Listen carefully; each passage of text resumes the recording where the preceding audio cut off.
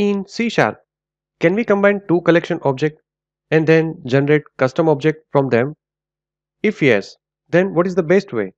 Hello there, this is Krishnaraj Rana from ByteScout, and in this video we'll be going to learn about how we can combine two collection objects and then iterate over it by generating one logical collection using Linq's zip method. Well, if you are from Python background, then zip may be familiar for you.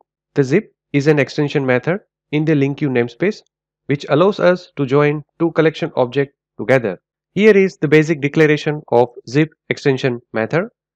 This extension method takes the second collection object and it pairs each element in the two collection together based on position, and this function will perform the actual merging. Now, without go much into the theory, let's see the zip method in action.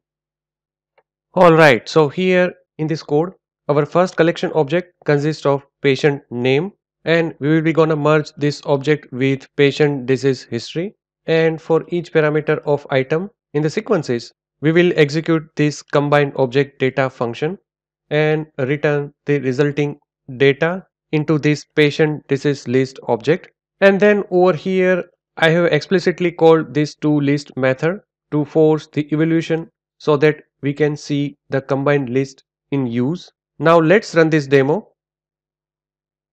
So here we can see that our combined data object method is called, and in the parameter for the first time you can see the John Doe as patient name, which is the first item over here, and then in the disease name you can see the asthma, which is the first item in this disease history object. Now let me click on this continue button, and now for the second object we will get the patient name as Anna Smith, which is over here, and the disease name as skin infection, which is the second item in this disease history object, and same way for the third item, which is Peter Jones as a patient. Now let me put one more breakpoint over here and let's click on continue.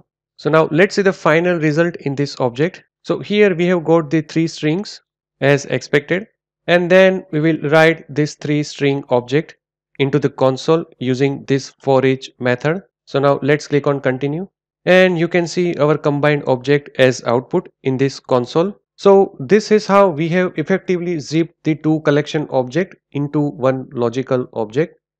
Now what happen if these two collection object have different length? I mean, let's say if I add one more patient name over here, but I have not added the fourth item in this disease history object. Now let's run this app again and see what happened. Now as you can see that we have got the same output as before, but note that we don't have a Peter Parker in this list, and that is because the zip method ran out of disease object after it got a Peter Jones. So this means that the zip extension method stops when it runs out of items in one of the two sequences.